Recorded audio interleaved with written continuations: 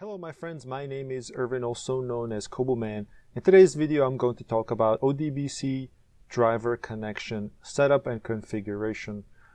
So what is ODBC driver and why would we want to set this up?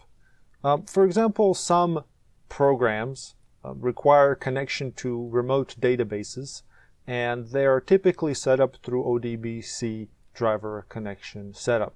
So for example, you have an application that uses ODBC, which by the way stands for Open Database Connectivity. And it requires ODBC driver in order to connect to a database that is located somewhere remotely. It could be anywhere, right? There's a remote server somewhere, far away, and we are going to use that driver to set up a connection and authentication for that program. This can also be implemented. Different types of programs that use ODBC drivers. But in the nutshell, they basically let you connect to a database that is located somewhere remotely that usually houses account data, any type of huge and massive data that a database would house, right? So let's go ahead and learn how to set up this ODBC driver. We're going to go and visit our control panel first, right? Just to kind of let you understand how I get to things. And this is usually set up as large icons, as a category, but I like to set this up as small icons so that way we can find exactly what we are looking for. In order to get to our ODBC driver, which by the way will have to be installed separately, and I'll show you exactly why and where, because all programs will have different specific drivers for that connection. So in order to get to our ODBC driver setup, we're going to look in here and look for a very first option that comes up here, which is administrative tools, right? We're going to select that. We're going to open this up, and within here we need to look for ODBC connection. And here we are. We have 32-bit and a 64-bit. I usually select 64-bit. So far, I haven't found any issues with that.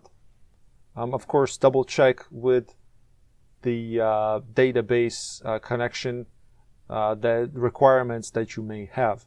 So let's look at the driver first. And this is what I'm talking about. If you select here on the driver, which is fourth tab over, kind of in the middle here, if you select drivers, you can see which type of drivers we already have installed. This is, I believe, by default installed through Windows. So this is SQL Server type of ODBC driver, right? So let's say you have a program, let's say called Toad, which is just an example of a program that allows you to connect to a remote database. You may have a separate type of driver requirement that you would have to install, and it would show up in here, right? That way you would know that you have that specific driver for that database installed, right? So now we know what kind of drivers or what to look for when it comes to drivers and where to find them.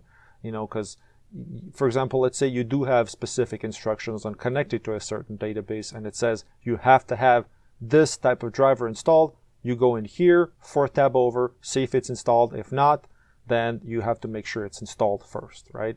In our case, we're going to use this one just to kind of get an example of how to go about this, right? So the first couple of tabs we're going to concentrate are user DSN and system DSN, right? These are the most typical ones you would be concentrating on when it comes to setting this up.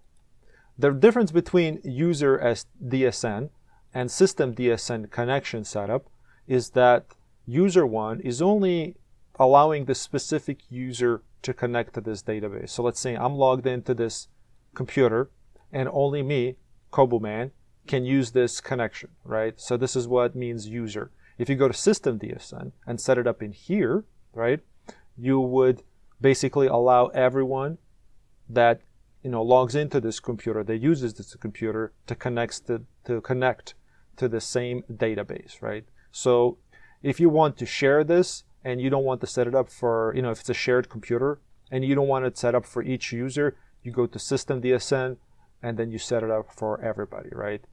So in our case, let's just kind of pretend we're doing this for only this user and we're going to create it, right? it's going to be same setup. The only, like I said, the only difference is letting everybody use it on their system or just a single user. But when it comes to setup, it's going to be the same. So now we know. So now that we are in the appropriate tab that we want, we're going to select Add, right? And the first thing we're going to notice again is our driver, right? So this is the driver we're going to use. And again, if you need to use a different driver that you will have to install separately, you would select that. So you would kind of look for it here, right? And in my case, I'm just going to stick with this one, but you would have multiple ones here. And then I'm just going to select that and click Finish. And here, there are a couple of different things you can use. And this may be very specific to the database that you're connecting as well, so be kind of careful. But here, just for the test reasons, it says here, what do you want to use it as a name to refer to this data source? And I'm just going to use it, I'm just going to call it database connection, right? Just for an example. And if you want to describe it, I'm just going to call it first database, right? Database, right? So that's just an example of what I'm going to call it. Here's the important part of it, right? In this part, we need to know the name of the server that we want to connect to, right? So this could be an IP address. It could be, combinations of letters and numbers, depending on what the name of the server is, or whether you want to use an IP address, right? In our case, I'm just going to use something simple, 192.168.0.1, right? This is just an example of, what might be the location of our server, right? So this is something you have to figure out on your own. Once you figure that out, you put it in, you plug it in, you select Next. And by the way, before, when we try to connect this, it's going to fail because obviously we're just kind of pretending that we're connecting. But we're kind of going through this, so we can learn how to do this. So when it comes to this authentication, right, here says, how should a SQL server verify that the authenticity of the login ID? So it's basically trying to figure out, who are you? Why are you trying to connect? Do you have credentials? Are they tied to your Windows login or not, right? So by default, it's selected here. It says with Windows NT authentication using the network login ID. Your domain Windows login is the same.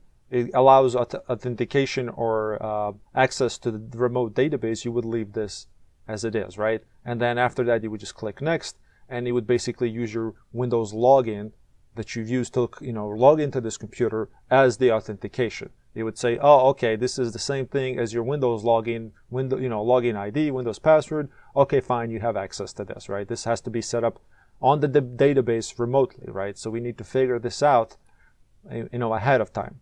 But a lot of times, these remote databases have their own login ID and password, in which case we would select the second tab where it says with SQL Server authentication using using login ID and password entered by the user, which means the user would have this information, right? So if we select that, you can see that this becomes available, and we can type in, our, login ID and password, and then we can simply just type in. It says automatically filled part of it here because it knows that my login ID for this computer is Kobuman, and then we would just type in the password, whatever the password is, And then once we're done with this, which we decide what kind of authentication we want to use, then we can simply select Next. And in our case, it's going to fail because it's not a server that I'm trying to connect to. But once you fill this out properly, then you would be able to connect to. And once you're finished, you would see within here.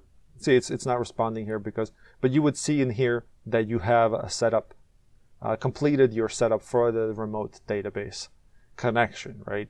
So guys, that's simple as it gets when it comes to this ODBC. I know a lot of times people look at this, oh, what is this ODBC? I've never done this. But this is one of those things you should learn because quite often certain users will need to connect to specific databases, whether they're doing some kind of a data entry or some kind of remote server editing or whatever it is that they're doing, right? All right, guys, thank you so much for watching. And again, this is, of course, like I said, it failed because it's not a real server that I'm trying to connect to. And if you like this video, please share it with friends, like it, dislike it, leave a comment. Let me know if you have any other questions. I'll be glad to help you. Just to kind of throw this out there as well, I have a Patreon page if you'd like to support me. That will be located at patreon.com/Kobuman. Thank you so much, guys. I wish you best of luck. Bye-bye.